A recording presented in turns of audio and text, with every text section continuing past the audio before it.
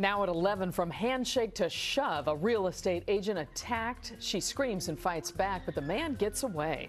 And tonight, LA area real estate agents are getting an alert following this open house ambush. Now, this is a story seen first right here on NBC4. And tonight, Rick Martinez is at the LAPD West Valley Station in Reseda with what that real estate agent is now saying about the encounter and how agents should protect themselves. Rick? Yeah, Chuck and Carolyn, right now the search continues for the attacker.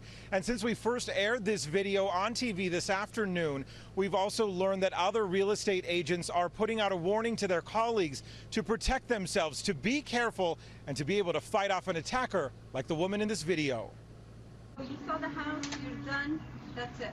A frustrated real estate agent senses something is off and takes this open house guest outside, trying to get him to leave as he tries to get her back inside. Things turn dangerous when she thinks he's about to leave. Instead, she's fearing the worst, trying to get away and screaming for help. He threw me. It was all the force. She asked we protect her identity. Her gut told her not to follow the man's many requests to go back inside. He tried so many times, and there is no way that he would get me inside that house. And I think he's like, the hell with you.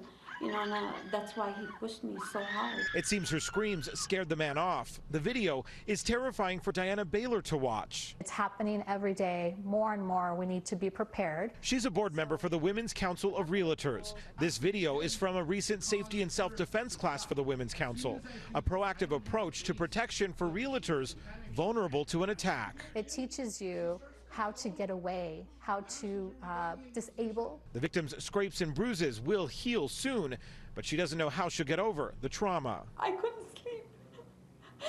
His pictures in front of me every minute.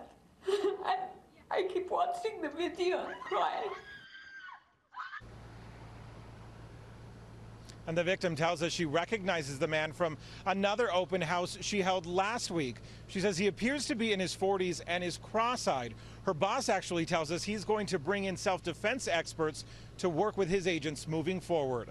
Reporting live in Reseda tonight, Rick Martinez, NBC4 News.